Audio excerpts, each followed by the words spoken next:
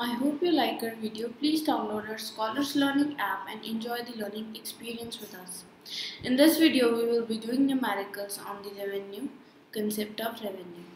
Now see, in this question, a jeweler sells 3 diamond rings. So quantity is given to you. 3 diamond rings at price is given to you 12,000. Right. He sells 4 rings. He is selling 4 rings. And the marginal revenue is given 10,500. Now what will be the price? We have to find out the price. He sells 4 rings. This we have the question we have formed in a tabular form.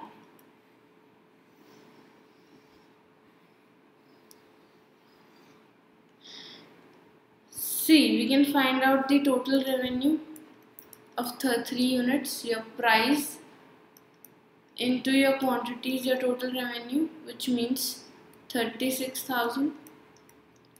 Now here marginal revenue is nothing. Marginal revenue is addition to your successive units, means TRN minus 1 minus TRN. So if you add MR to TRN, you will get the TRN minus 1 value, right? So 36,000 plus 10,500, sorry, it's 500, you get 50064. This is your total revenue in this case. Now you can divide your total revenue by quantity. You'll get price, total revenue divided by quantity. You'll get your price of 4. You will get your price as 11,625. So you can get this, you have calculated the price, which is 11,625. In this way, you can solve this question. So your MR is the summation of TR, means you keep on adding MR to your TR, you get the consecutive next TRs. So we have added this MR to this TR, we got the next TR, right? We have given the formula of TR, that is price into quantity. So by this we can find out the price, means TR divided by quantity. So this is, with this we have done your question.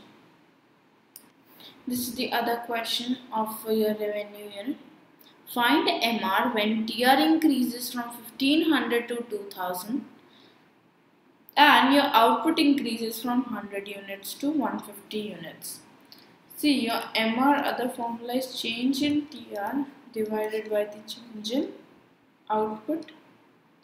What is the change in TR? 2000 minus 1500, and your change in output is 150 minus 100. So you have 500. Your initial TR was 1500, it has increased to 2000, which means new TR minus old TR. Same way, new quantity minus old quantity, you get change. Divide by 50. So 10. MR is equal to rupees 10 is the answer of this question. This is the other question in which you have to find out the total revenue, marginal revenue and average revenue. Now see, you are given with the price and you are given with the demand. Your demand means your quantity, right? If the demand is this, means you will supply these quantities.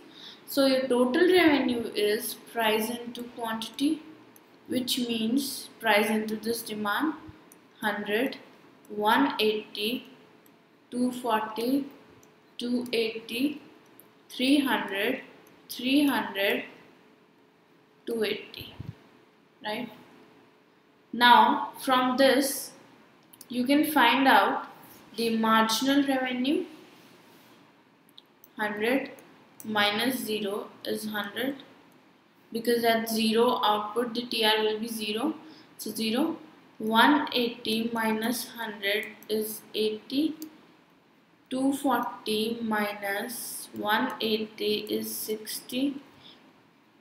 280 minus 240 is 40. 300 minus 280 is your 20. 300 minus 300 is 0. 280 minus 300 is your minus 20, which is TRN minus TRN minus 1 is the formula of calculating the MR. So with this we have calculated your MR. Now we have to calculate the average revenue. Average revenue is your total revenue divided by your quantity. Here your total revenue is TR, your quantity is 100. So 100 divided by 100 is equal to 1. 180 divided by 90 is 2. 240 divided by 80 is 3. 280 divided by 4 is 70 is 4. 300 divided by 60 is 5. 300 divided by 50 is 6, and 280 divided by 40 is 7.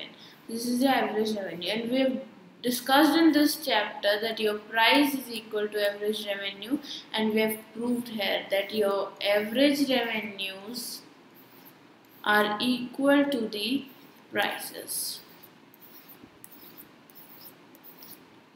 right? So this is the other question from your revenue that you can get in your board exams. I hope you like our video. Please download our Scholars Learning app and enjoy the learning experience with us.